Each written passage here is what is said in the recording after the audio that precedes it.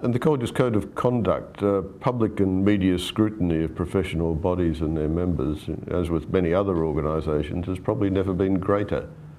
What's been the College's response to that? Well, there are a number of aspects to that. In the last 2 years, the Australian Medical Council has been involved in developing a code of conduct for all medical professionals, and the first draft of that we responded very strongly to. We felt that it needed a lot of improvement, and it subsequently was improved and is now a very good document which will now be adopted by the Medical Board of Australia.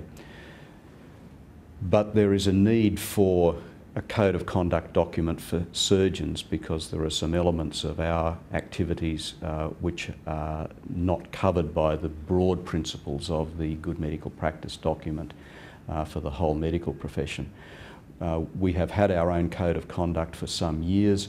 We are in the process of revising it currently.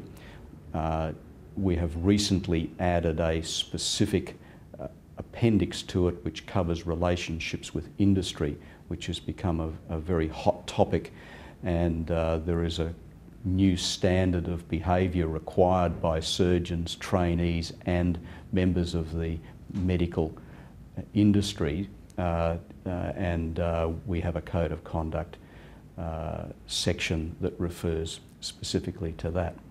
Also, we have recently introduced a code of conduct sanctions policy so that it's not toothless.